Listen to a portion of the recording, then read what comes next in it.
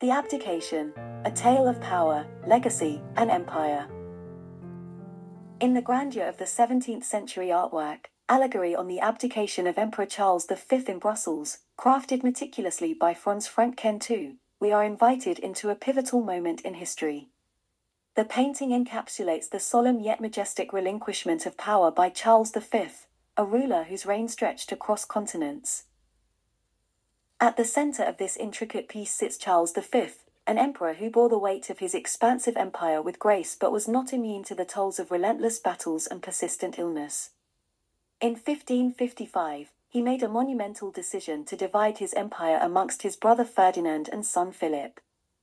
This division is immortalized in Franken's artwork with profound eloquence. Ferdinand stands to the left of Charles's throne, inheriting the Holy Roman Empire, a testament to his capability and readiness to ascend into roles of significant power. To the right is Philip, young yet prepared to embrace kingship over Spain and lordship over Netherlands.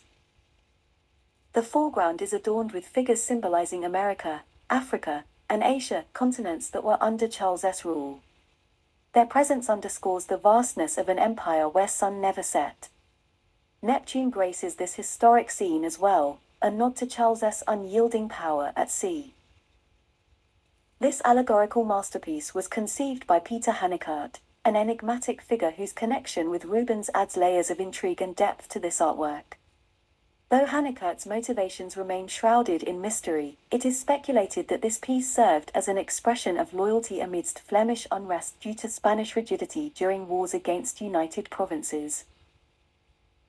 Every brushstroke tells a tale not just of political transitions but also human resilience amidst trials. Every character, from regal figures on thrones to symbolic entities, paints a narrative rich with historical gravitas and human emotion.